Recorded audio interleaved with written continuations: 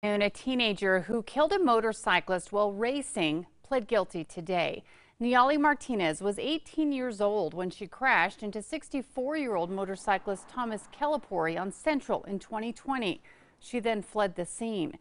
Martinez did later return, telling police she was racing a friend. It was dark and she didn't see the man. Today, she pled guilty to vehicular homicide. As part of a deal, the leaving the scene of an accident charge was dismissed.